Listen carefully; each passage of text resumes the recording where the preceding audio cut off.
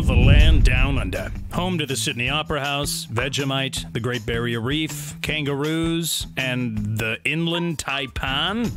The most venomous snake in the world? Okay, stay calm and hold still. This is a scene straight out of a Samuel L. Jackson movie. No, wait a minute, that was on a plane. But still, snakes. Back away slowly. I said slowly! The good news is, only a handful of people, all snake handlers, have ever been bitten by this species and each survived with first aid and hospitalization. We can't say the same thing for those folks in the plane in that movie, though. Although the animal kingdom seems cute and fuzzy, some of these little guys pose some great threats. Venomous and poisonous animals bite, sting, spray, you name it, as a way to defend themselves against larger predators. And sometimes they mistake us for a species that is trying to steal their food. Today, Brainiacs, we'll talk about the animal kingdom and all the poisonous and venomous critters and creatures that roam our planet. Plus, we try to figure out why the heck they need to sting you in the first place and what effect that may have on our bodies. But before we chat about the animal kingdom, you humans watching, yes, you, don't forget to make sure to turn on that notification bell for more videos from us, your channel ensuring your survival. Now, back to our regularly scheduled program. Let's sink our teeth into the differences between venomous and poisonous animals. Get it? Because, you know, snakes sink their teeth into your skin when they bite you? No? Okay, moving on. The difference ultimately comes down to the method of delivery. Venoms can be injected into the body to be effective. When a venomous snake bites you, like the infamous inland taipan snake found in Australia, its teeth sink deep into your skin, releasing a toxic substance into your bloodstream. Depending on the snake and the type of venom it releases, though, their effects will vary, but it's essentially all bad news, especially for your circulatory and nervous systems. If the venom affects your circulatory system, it can increase or decrease your blood pressure, making it either hard or really easy to gush out the toxins from your system. On the other hand, if the venom hits your nervous system, it can stop sending nerve signals to your muscles, which can cause paralysis. Poison, on the other hand, is different. It can be transmitted to you through touch, ingestion, or even inhalation. Take the poison dart frog, probably the most poisonous animal on Earth. Don't be fooled by its enticing colors. At just 2 inches long, it has enough venom to KO 20,000 mice, or 10 adult humans.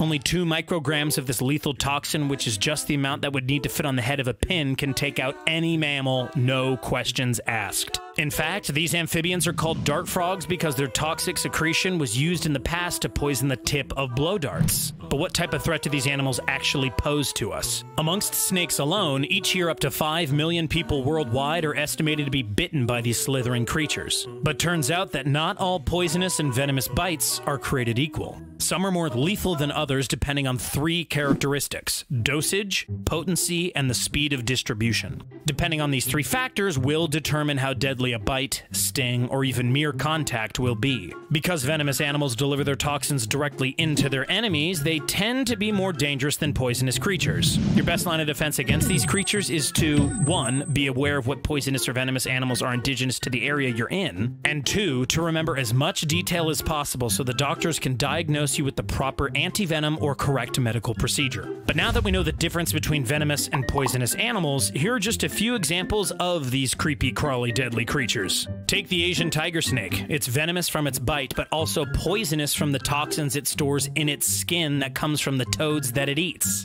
making it one of the only species of snakes that is doublingly lethal. Then there's the Brazilian wandering spider. In 2007, they were rated the most venomous animal on the planet by the Guinness Book of World Records. The high dosage of serotonin in the Brazilian wandering spider's venom is extremely painful and can lead to paralysis.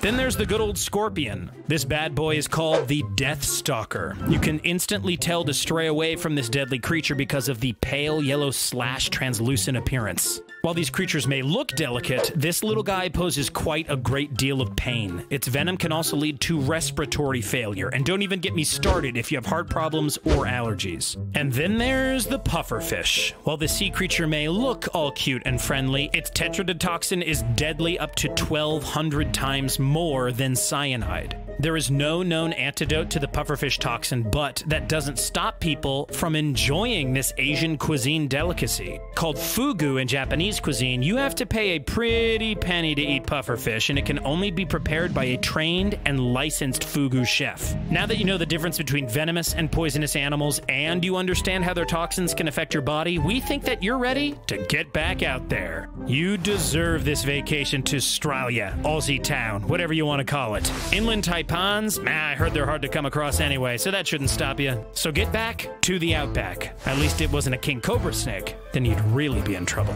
If you like this video, don't forget to like and subscribe to our channel for more information on how to survive in this terrifying world. Apparently, even the animals are here to get us.